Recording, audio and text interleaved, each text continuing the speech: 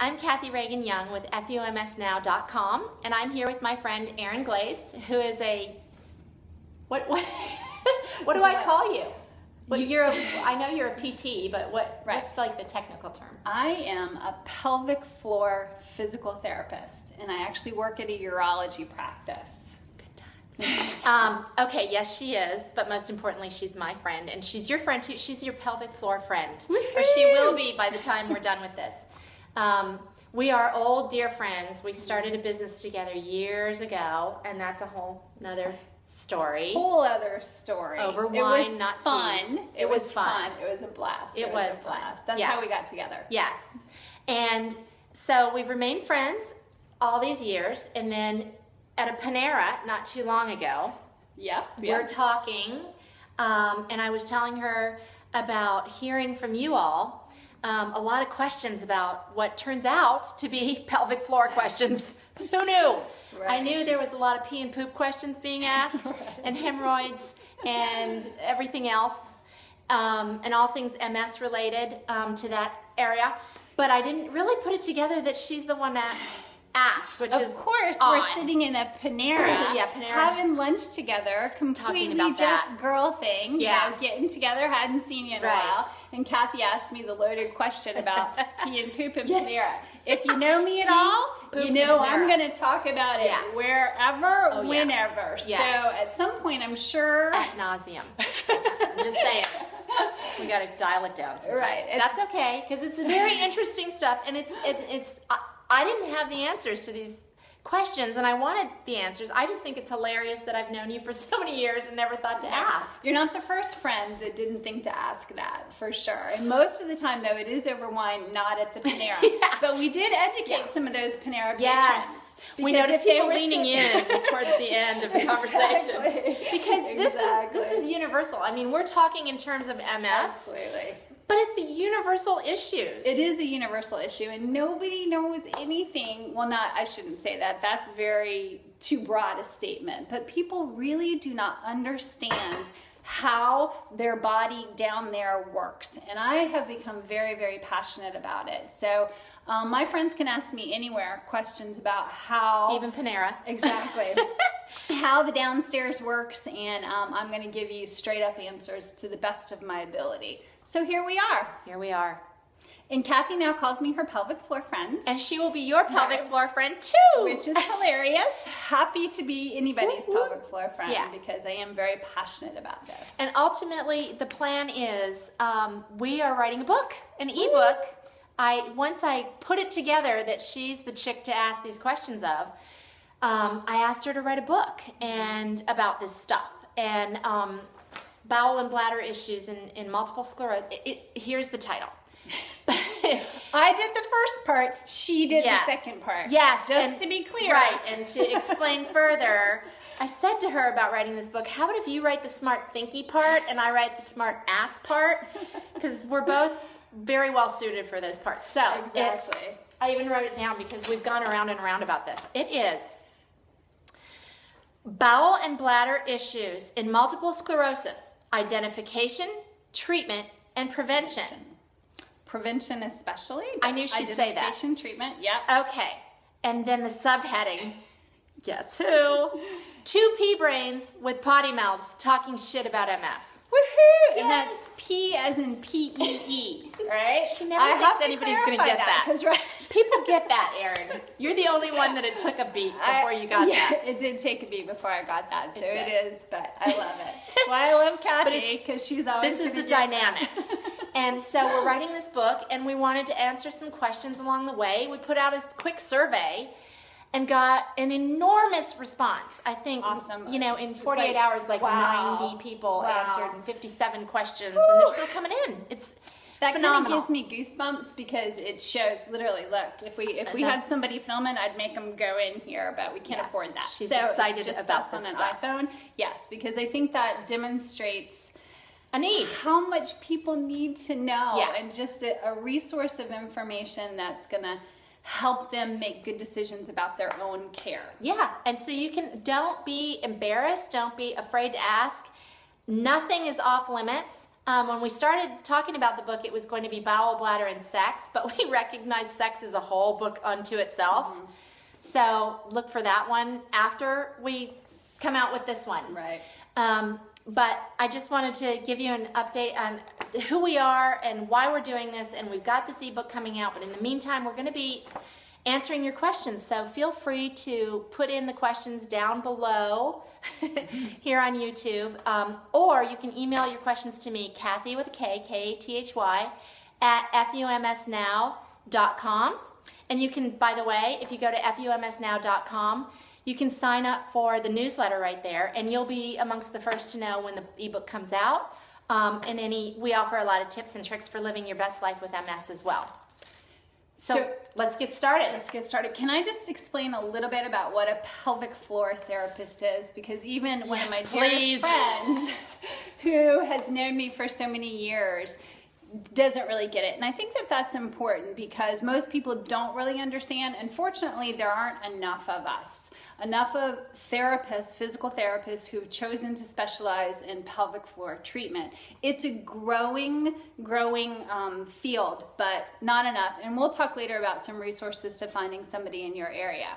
Basically, as a pelvic floor specialist, what we look at is the pelvic floor muscles, the pelvic girdle muscles, and that how they affect bowel, bladder, and sexual function, as well as core stability.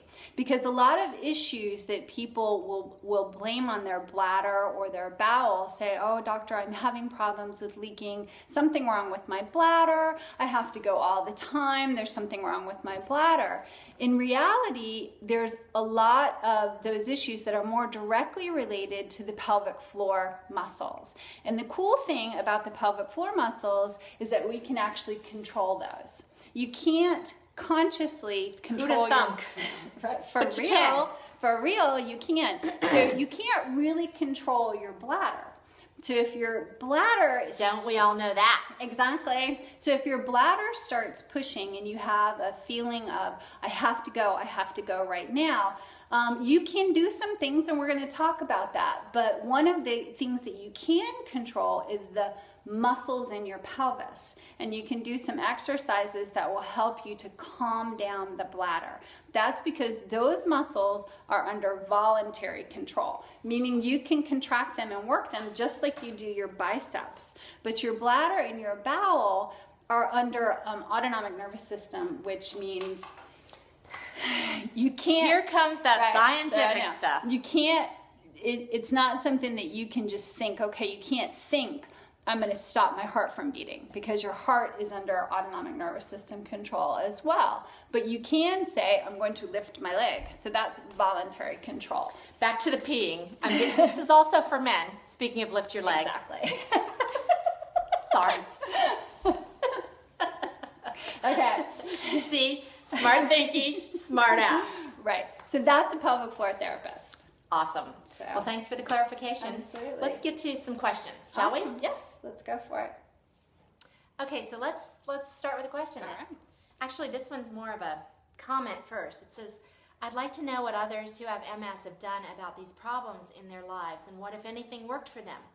I feel the only people who qualify as MS experts are people who have MS. So, I do. I have MS, and I can relate. And as you know, the owner, founder, whatever of fumsnow.com, I hear from people every single day around the world. And you know, the unifying factor is that we have MS, and of course, as we all know, that can mean a lot of different things, and every day can be different. But there's a lot of similar questions about bowel and bladder, and that's what we're here about. So, again, smart thinking, smart ass, but also running it through the MS filter. Right, and I hope that whatever, you know, I say, I think the beauty of this is whatever I say, Kathy is going to make sure that she understands. Yeah. Right, and yeah. so not I'm you. Being, right, exactly, yeah. Not being a healthcare professional, or that's not your job, is going to really, really help this dynamic of helping you guys to understand the answers. Yeah. And helping you understand our issues. Absolutely. Absolutely. And I see. Like, that doesn't make sense for us. Exactly. Exactly. And, you know, I've been a pelvic floor therapist for a long time. A long time. And I know that that doesn't make me the expert, but I have seen a lot of patients, and I've seen a lot of She's seen a lot of patients. And so, you know, I try to be understanding, but I do think that this is going to be the perfect dynamic for that. And I don't know everything. And we're definitely going to point you to resources for finding the right answers, because I certainly do not know everything. Yeah. Oh, disclaimer, see your doctor. See your doctor. We're not giving you medical advice. We're answering questions to the best of our ability. She is a medical expert in this pelvic floor, but it's really important you see your doctor. Because you are all different. You are all individuals. But I think, you know, another thing that hopefully will help is that you'll have some questions, some really pointed questions to ask your doctor. Yeah, right. And not be embarrassed about it. Yeah. Because this is a part of your body that functions and doesn't function just like any other part. And that's the hardest part sometimes. Yeah. You know, for patients. And the other thing I wanted to say, and this is true in this circumstance, but true in a lot of circumstances, and that is, it doesn't really matter if it's MS related. I know that's a question I keep seeing, and it doesn't, I couldn't care less. Well, I do care, but not really. The bottom line is, let's fix it. Whether it's related to MS or not, you know, let's find an answer and let's fix it. So, and this hopefully will help you have the vocabulary to bring to your doctor and ask about, and you can ask here first and then bring what you learn from us to your doctor too. So it's just really important to see your doctor and talk to him about this, or talk to her about this. Okay, so let's get to the questions. Enough talking. Well, this is perfect. When do we know it's connected to MS and not a bug? I mean, it doesn't matter. Right, and I'm going to agree with that. Get it fixed. Exactly. There were several questions, I think, when I was reviewing the questions, and those kind of struck me as being very important to address. You know, I think one of the questions, I don't know if you have that, Kathy, where she said, you know, I've had children. Yeah. That's coming up next. How do you identify the bladder issues with MS? How do you know it's not from having 4 children or just my age, which is 45? Right. And here's a big thing.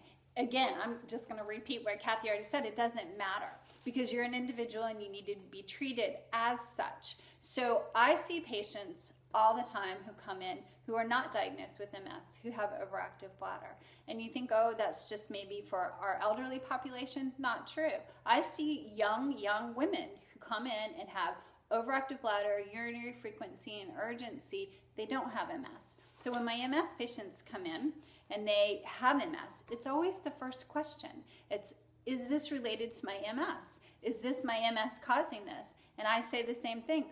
I don't know. Let's look and let's see. But we're still going to address your treatment, because you can still treat yourself. If I were to say, oh, yes, it's your MS, sorry, bye-bye, you know, I'm not doing my job, because you absolutely can treat the same symptoms using the same techniques that I would for anybody. I have a point to make and a question to ask. Absolutely.